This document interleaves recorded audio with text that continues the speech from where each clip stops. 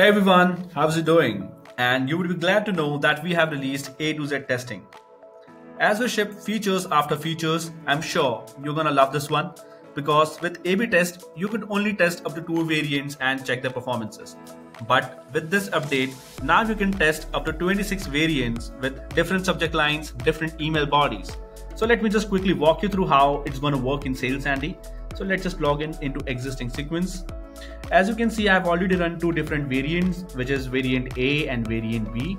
Now we have this A to Z thing, so we can just add another variant.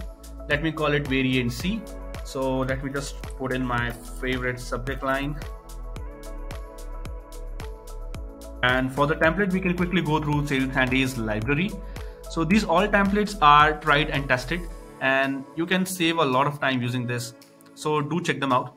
So in the same manner, we have just added a variant C. Now, if you want to add more variants like variant D to variant Z, you can just follow the similar pattern.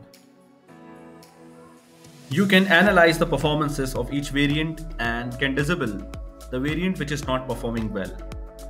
This was all about the A to Z. If you have any more queries, any more questions, you can just visit the FAQs, go through our blogs, or you can just reach out to our support team 24/7. Till then, take care and happy sending.